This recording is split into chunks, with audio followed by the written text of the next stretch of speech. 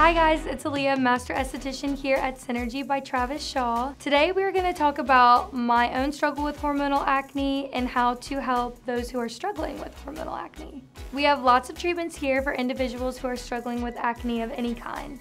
A treatment I like to recommend to some of my clients who are not wanting any downtime is the Diamond Glow. Why I love this treatment for people with acne-prone skin is that it's really going to exfoliate that top layer and get rid of some of that harsh sebum. For some of my clients who don't mind downtime, my favorite treatment to recommend is the VI peels.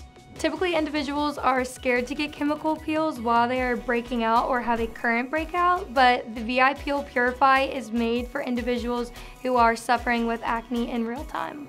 The VI Peel Purify really exfoliates that top layer of skin and goes in and helps with oil control. It also kills the bacteria that is causing the acne. Things you might experience after a VI peel is dry, flaky skin that is a little bit sensitized. That is super normal. VI peel gives you an at-home care regimen that you're going to be using for the week post-procedure. If you currently have active acne, we recommend you coming in for 3 treatments, 4 to 6 weeks apart.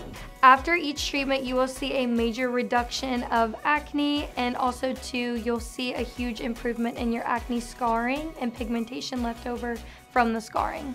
If you are currently struggling with active acne and you are looking for skincare recommendations, give us a call and set up a consultation with me, and we can talk about all the options.